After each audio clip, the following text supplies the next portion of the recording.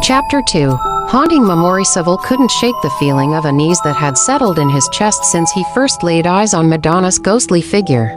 He spent the entire night tossing and turning in his bed, haunted by vivid nightmares of her pale face and empty eyes.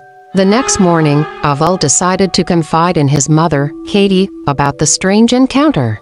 She listened intently, her brow furrowing with concern as he recounted the events of the previous day. "I think I need to find out more about Madonna," AveL said, his voice trembling slightly. "I can't stop thinking about her, about what she wants from me." Katie placed a comforting hand on his shoulder, her eyes filled with understanding.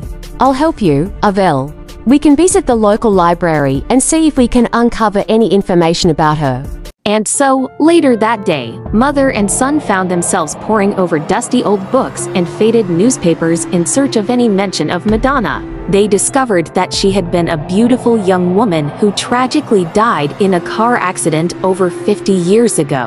Her death had been a great tragedy in the small town, leaving her family and friends devastated. As AveL read on, he came across an article that mentioned Madonna's boyfriend at the time of her death, a man named Diego. The article detailed how Diego had been driving the car on that fateful night, and how he had been plagued by guilt ever since. A chill ran down AveL's spine as he read the words, his heart heavy with sorrow for Madonna and Diego. He couldn't help but feel a strange connection to the tragic couple, as if their spirits were reaching out to him from beyond the grave. That night, as AveL drifted off to sleep, he was once again visited by Madonna's ghostly figure, but this time, she was not alone.